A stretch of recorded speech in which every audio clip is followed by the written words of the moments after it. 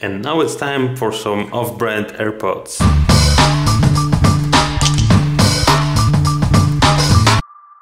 These are the only ones that come in black as far as I know. I mean those off-brand. So what you get is a power bank and two headphones. Basically how you use them is you charge this power bank. It has a few hundred milliamp hours capacity. Apparently these have about 80 milliamp hours, I guess, each, or both at the same time. They allow you to listen to music over Bluetooth for about an hour tops.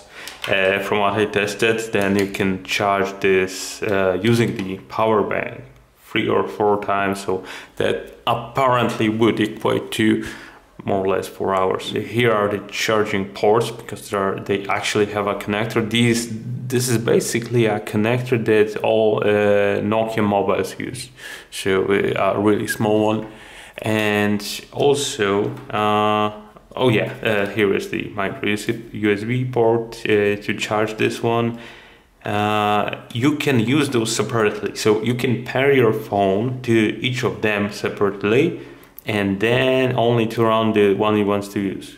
And when you turn the other one, it will pair. So basically the one that connects to your phone first will act as a let's say a host, and this will be, let's say that you power on this first, it connects to the phone, and then you power on this one, it connects to the other one, and they are communicating, and this one is communicating with your phone. It's a bit confusing, and if you do the other way around, it will appear as two completely different devices, even though they share the exact same name. So it doesn't really help, and the quality is really poor. I don't recommend this for any kind of music, maybe some audiobooks, stuff like that. It's appalling. Let's take a look inside here. So basically after you charge it, there is a red light here, and then once you want to have the headphones charged, you put them in, press the button, make sure that it lights on blue. What you don't see, each of them will that they have also an indicator that lights on red. So let's get inside. And yeah, because they also have indicators of blue and red on them. I won't be opening the headphones itself, but they should be pretty standard. But what is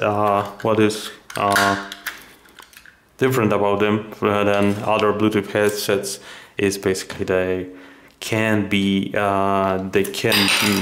connect to each other. So let me just push this one out. Any single one will do. Yeah. And as you can see, there is 2 connectors here. Once you plug in the headphone, nothing happens. You have to push the button, and you have blue light here, and you should be able to see a blinking, yeah, red one here. It means that it is charging. I mean, it's not blinking anymore. It will turn off the blue light and this once they are finished charging. And this is, as I said, basically a Nokia connector, the old Nokia connector before they had the USB. This is pretty standard. One thing I wanted to check is what's the voltage that they are outputting into the headphones. Is it directly feeding the, yeah, this is more glue than a battery. It doesn't say the capacity at all. Is it directly feeding the battery here, or is it 5 volts again? Firstly, I will check the battery quickly. Yeah, 3.7, and then the headphones, so over here, yeah, something like that, I guess. Nothing, and when I push the button, it should be, maybe I should check from the other side, because I don't see oh yeah, something like that. And from over here, it's 5 volts actually, yeah. And yeah, it's quite a lot. because it doesn't make any sense. You have battery in here that wants to be charged from this battery, so preferably it would be a direct field, but they are actually using 5 volts.